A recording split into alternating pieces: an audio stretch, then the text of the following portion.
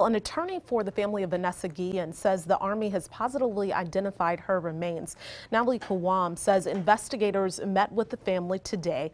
Guillen had been missing since April, and her remains were found June 30th. Before Guillen died, she was going to file a harassment complaint against specialist Aaron David Robinson. Investigators believe Robinson killed Guillen in the armory room in Fort Hood. Robinson killed himself after police confronted him. Well, here in Austin, more than 100 people were downtown rallying for Vanessa Guillen. Demonstrators started in Republic Square Park and then marched up to the Capitol, most wearing masks and holding signs. They called for a congressional investigation into her death. The organizer of the rally told KXAN they weren't going to let the coronavirus keep their voices from being heard. It resonates for us because A, she's a Latina. She's young. She represents everything that we think about when we think about the American dream.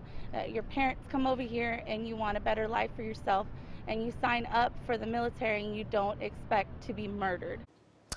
Congressional Hispanic Caucus Chairman Joaquin Castro sent out a statement giving his condolences to the Guillen family. He ended the statement by supporting Senator Kirsten Gillibrand and Congresswoman Jackie Spears' demands for an independent investigation.